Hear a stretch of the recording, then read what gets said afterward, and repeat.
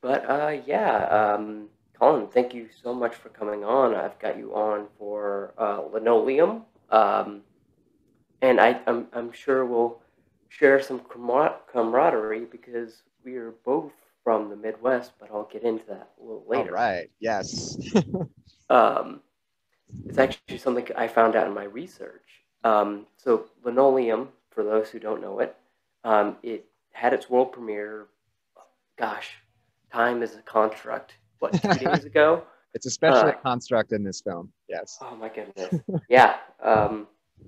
But it's this sci-fi dramedy, a bunch of different things. I think to define it by one thing would be kind of erroneous. Um, but so Linoleum, that's a very unique title. Where did that come from? Because I think linoleum and I think, oh, linoleum tile. Yeah.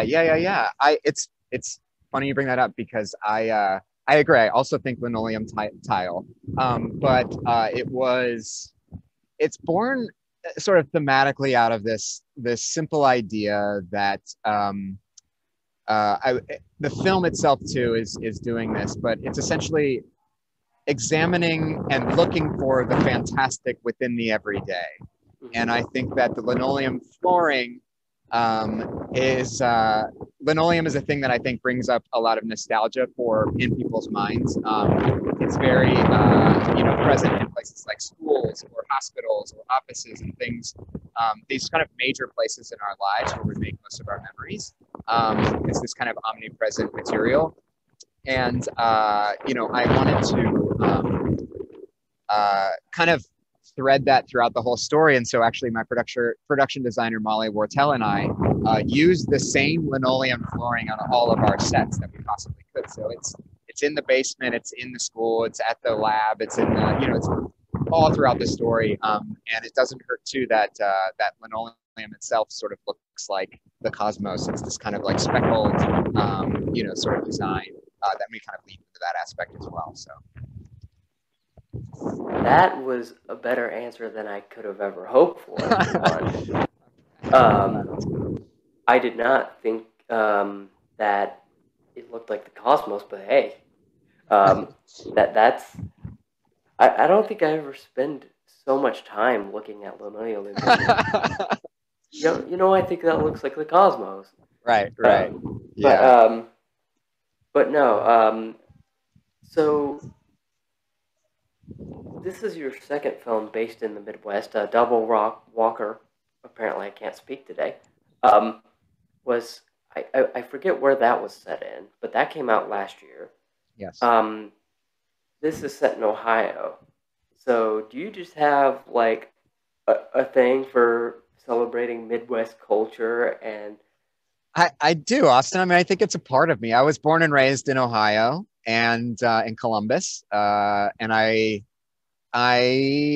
I'm also a kind of very nostalgic person, so I always love going back to Ohio. I love the feeling, the smells of Ohio. I'm kind of an Ohio boy, and so I think it always works its way into my movies. This kind of idea of the Midwest being kind of average or normal or so forth, and kind of bringing out what's not so normal about the Midwest, or kind of bringing a kind of surreal aspect to how normal or how average it actually is, and this kind of Stepford Wives quality to these places in the Midwest. And even in Columbus, I'm from the suburbs of Columbus, and it's just Ohio. Actually, Columbus, Ohio, is a place that that national brands will test things, like places like McDonald's will test their new, whatever bacon cheeseburger or something or other in Columbus, because if it works in Columbus, it's going to work in the whole country because it's such an average place. So kind of leaning into that, in my films is something I'm interested in. I'm proud of. I'm proud of where I come from. I think a lot of people think that a place like Ohio is boring or whatever, but it has its own culture, and it's something that is important to me. And so, yes, Double Walker is set in Ohio. Linoleum is set in Ohio. And there's actually a little fun tidbit is they both are sort of set in the same community, in this Oh, kind of interesting. like in this my own kind of global, my own, I guess, sort of mind universe. But they have, yeah, there's some tidbits that kind of overlap in the films, even though they are starkly different. Double Yeah. Walker is kind of a ghost story, and is very sort of art house and wandering, and half the movie's B-roll and so forth. Like it's a very art film, and then this one is, much more composed in a lot of ways. So Yeah, and you know, I don't think you got an open there. I don't think that's in the script, yeah, but but uh, but yeah, we coming. I come from Missouri, so yeah, um, and we're called. I'm sure Ohio is called this too, but we're called a flyover state, right, right, um, or farmland or something like that, or yeah. the heartland, The and it's like Heartland, the heartland. Ugh. Um, but like it's this interesting thing because the Midwest isn't really that well represented in film, other than like, oh hey, look, there's a farm. Let's right, go visit the scary farm in the horror film. right. I agree. I agree. Yeah, that's a good point. I mean, it's funny too because Jim Gaffigan, who's the lead in the film, is also from the Midwest. He's from Indianapolis, and so he also came in with his own sort of ideas about the Midwest, which I really liked. I mean, he just sort of knew the world, and we actually shot the film in upstate New York, which we made to look like Ohio, but we deliberately shot in October, late October, to get the fall colors. And so the whole thing is happening in this like fall season, which again has this own sort of nostalgic, like of all the seasons, I feel like fall is the one that kind of has its own kind of personality and smell to it. Mm-hmm. And and so leaning into that aspect, and I was really excited to sort of like, because I live in Los Angeles, and there are no seasons there, and I miss the seasons. I've been in LA for like maybe almost 10 years now, and that kind of those kind of shifts of time, just don't exist out in Los Angeles. And I love sort of playing in the sandbox of the Midwest because I think there's so much to draw from, and I don't think it's sort of an untapped universe on itself. So I'm happy that I'm happy we're riffing about the Midwest. This is good. This is not expected, but I love it. Yeah, and you don't miss fake fall or fake spring or Right. the um, or the uh, fall that turns into winter almost immediately, but then goes back to spring and then goes to winter. Right. Right. Um, Right. um, like I think yesterday it was like 15 here, and it was like, oh, that's fun. And now today it's like 60. Like, Right. Right. all Yeah. right. Exactly. Um, but getting to the film and not just talking about the Midwest, because I think we could be here probably 2 hours talking about the Midwest and all of Yes. its jankiness sometimes. Um, we could even talk about MCI. Um, but so um, what this is quite a bigger film than Double Walker. So all star cast. So what was it like directing Jim and Ray? Jim and Ray were incredible to work with, both of them. And they were both also so different to work with. I mean, Ray has been working in film and television, for 25 years, something like that, and has she's just so like she just lives in that world. Jim is obviously an entertainer, a stand-up comedian. He's so comfortable in front of the camera. He has less sort of like experience as far as like the narrative side of things goes than somebody like Ray, but at the same time, like he came with so many great ideas, and he's such a natural. He plays two characters in the movie, which is also its own challenge in and of itself. But Yeah. they also got along so well. Like what their dynamic on screen. Obviously, they have this sort of turmoil, like this tumultuous relationship on screen, but behind the scenes, they were the goofiest people. Jim was doing stand up between takes, and Ray makes everybody laugh. She was dancing with the crew after we'd wrapped and so forth. So she's such a good sport and such a good energy to have on set, and the kind of talent that they bring. I like to consider my actors as the department heads of their characters, and you know Jim and Ray came with such brilliant ideas that went just way beyond me. And I wrote the movie, and I thought I knew these characters, and they come at it with such an analytical, brain, and they're so sort of, you know, used to sort of character development. And I just learned so much from them throughout the whole process. And it was really a joy. I mean, being able to just talk to them on a daily basis, I learned so much again. And so, yeah, it was a joy. But obviously in my first movie, working with less experience, but still fantastic people, it was just sort of different. It wasn't necessarily better or worse. It was just a kind of different way of working, but I enjoyed them both. So, Yeah, for sure. And it's like it, for I believe this is your second film. right. Correct me if I'm wrong, because I got something so wrong on the Halo day yesterday. I was like, why did you get that wrong? Like I mixed up Bokeem Woodbine with Michael Coulter. Oh, okay. Well, that happens. It happens. Okay, so I'm not insane on that. Okay, like they'd done Halo Nightfall before, but anyways, I was like, how did I get that wrong? I watched Halo Nightfall, um, but um, but it's been like what 6 years. Anyways, enough Yeah. about Halo. But it's obviously the film has obviously had a huge response out of South by Southwest. Even people who I wouldn't expect to see it, they're like, yeah, it's like my favorite film of the festival, along with another. No, not that's not Jim Gaffigan. That's Patton Oswalt. I almost did it again. Um, it's I Love My Dad is I the love other my one dad. Yeah. that's getting a big response out of it. So how how has that been for you? It's been really great and exciting. I mean, I haven't really honestly looked at the reviews and stuff so much. I've been running around busy and trying to see other movies, and we've had a bunch of screenings so far of our films too, and or our film. But yeah, I mean, it's great also to sort of see these other films coming out of the festival as well. Like I Love My Dad. Um, James, who's the director of the film, I've we met here and we've been talking. We had lunch together. Like, it's great that like to build this community at South by Southwest where these filmmakers can come together. And I'm our film is in competition, and there's 8 films in competition. So is I Love My Dad, and there's other wonderful films in competition. We all have met each other, and we're all sort of like hanging out. And it's not really even a competition. It's really just like a way in which we're all kind of coming together, which is such a nice feeling, especially after the whole pandemic. And obviously, we're still in it a little bit, but to kind of come out of the weeds and be able to meet such amazing people and see such amazing films, and seemingly getting a great response from our film is exciting.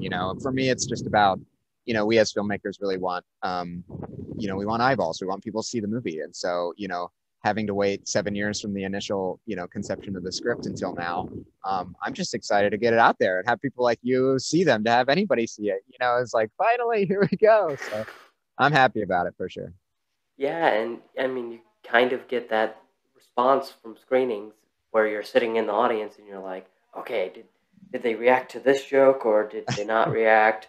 Right. Um, um, but yeah, I mean, I was talking to somebody yesterday, um, and I was like, it's good to have physical again. Even Mm-hmm. though I can't be there, it's such a different thing when you get a physical response because the most recent example for it would be Spider-Man: No Way Home, Mm-hmm. where you get that huge theatrical response when Right. spoiler was it when X thing happens that I won't spoil.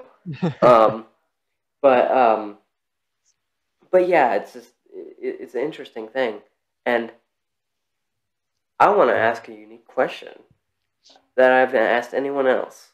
Okay. Um, what films out of the fest have you loved? Well, I can tell you some that I'm very excited about, that I haven't actually even seen yet. But because I haven't seen enough to say like to answer that question in a way that feels like it like I deserve to answer that question, because like Sure. I've been so the first 2 days of the festival. This is the third day of the festival. The first 2 days, we've had a lot of screenings, and so I haven't been able to see as many that I'd want to. But I will say the ones that I'm very excited about are my sort of fellow competition films, including Seriously Red is one that I'm very excited about. And yeah, I Love My Dad, which is another one that I think I'm just genuinely pumped to see that again. Like after talking to James so much, like I feel like I know the whole movie, but I haven't even seen it yet. Um, and of course, the Daniels film, Everything Everywhere All at Once, seems really exciting as well. But yeah, I was so bummed when like I talked to the PR people and they're like, "Yeah, no screeners." I'm like, "No, yeah, please, please. yep. I'll cover only A24 movies for a year." um, but Nice. um, but no. But back to the film. Let's see. Like usually going into a second film, somebody learns um, things that worked and didn't work. So from Double Walker, what did you learn from that film that you were like, okay, maybe this doesn't work for my next film? Let's retool it a little bit. Interesting. Interesting. I think that honestly, Austin, I think there were far fewer things that I felt like I was like, oh, this didn't work. I'm not going to do that. Versus, oh, this worked. Oh, that's interesting. I want to try that in the next movie. You know, I we were actually greenlit for Linoleum before I started shooting Double Walker. So I knew Linoleum was coming, and Okay. I decided because it was set, we were set to shoot like 8 months out for Linoleum.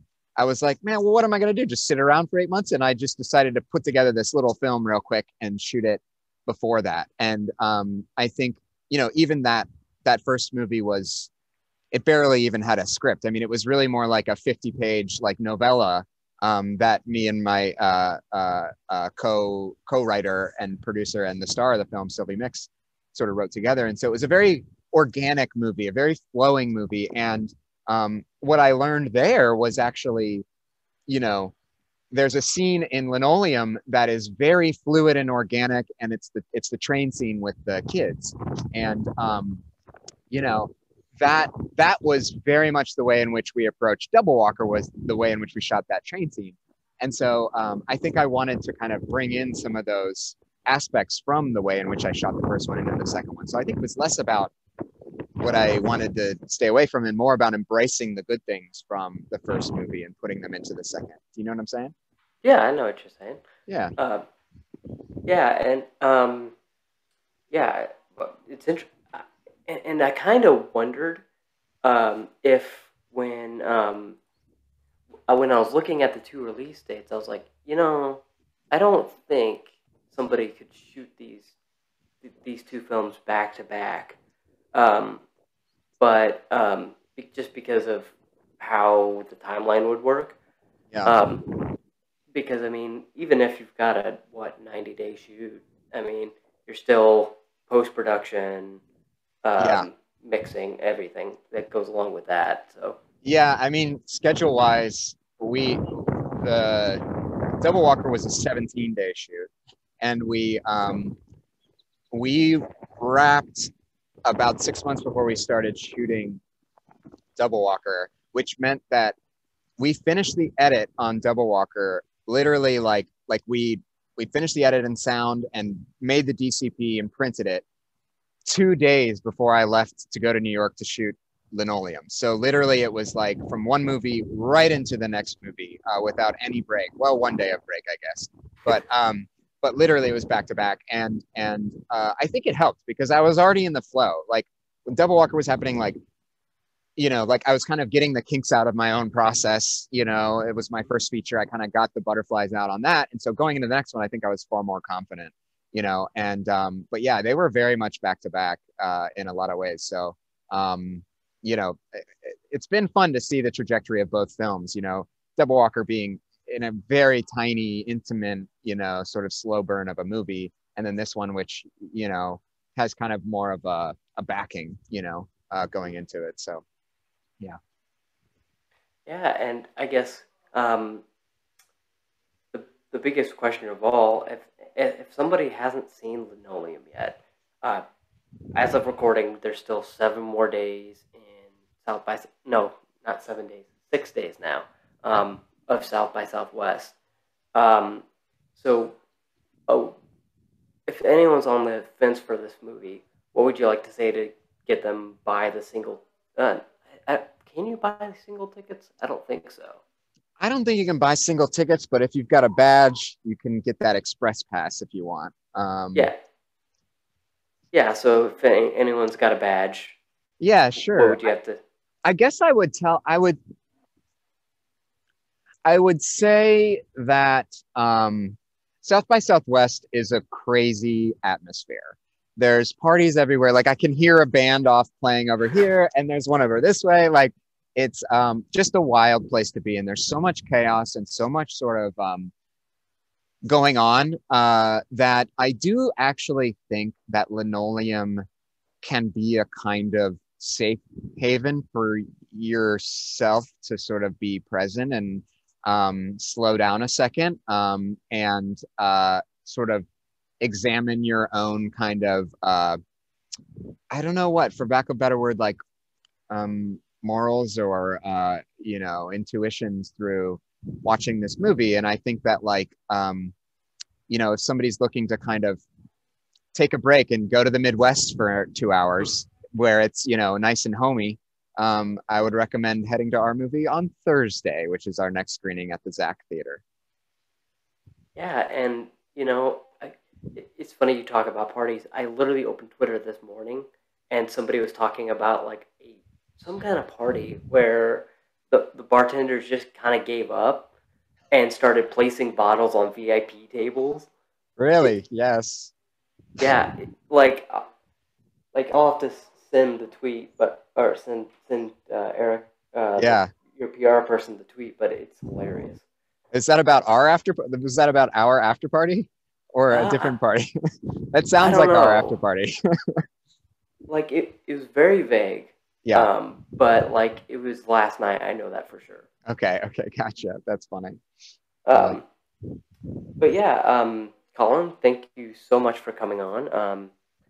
Um, to everyone at home, you could check out you could check out Linoleum at South by Southwest, and I'll have screening links below, as well as I believe, a trailer to the film and any other things you need to know. Um, so yeah, until the next interview, thank you so much, Colin, for coming on, and I hope to see you with the third film, or Great. Yeah. yeah, third film. Yeah. Thank you so much. And thanks for the conversation. It was great. Yeah, no problem. Have a great South by.